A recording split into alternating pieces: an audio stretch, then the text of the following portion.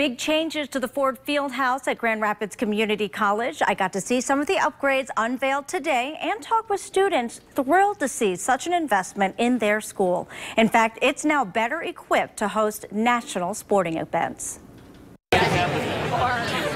Nicole Horton had leg surgery recently, but wheelchair or not, she's in the exercise science program at GRCC and wanted to see the Ford Fieldhouse upgrades in person. It's miraculous. I mean, they've turned a hallway into a whole different, it's completely opposite than what it was before. They've put in study spaces. It's like they're promoting that they want students to be in the Ford Fieldhouse.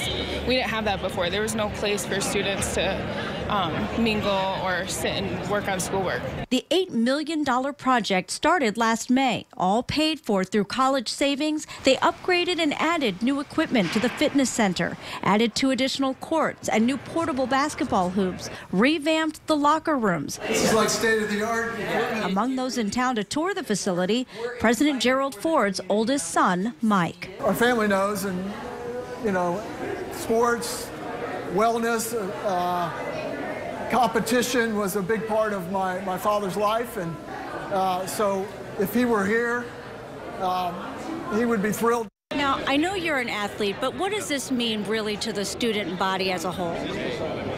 I think it's good. I mean, I think that it encourage more people to take wellness, physical education courses now that there's actually nice facilities. Luring in more students and also more spectators. In the past, the facility couldn't be used in warm weather because it didn't have air conditioning. So with LED lighting and a refurbished floor, it's now suited to host national events. It's finally nice to get some air conditioning.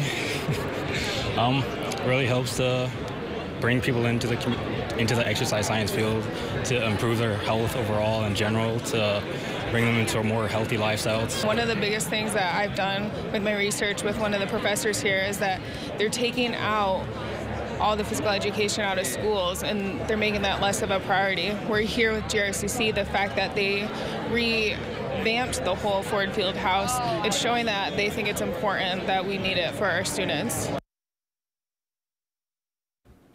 Built in 1976, costing $5 million then, the Fieldhouse was originally called the Gerald R. Ford Health and Physical Education Center. The renovations added quite a bit, including new equipment in the fitness center, also used by community members belonging to the health club.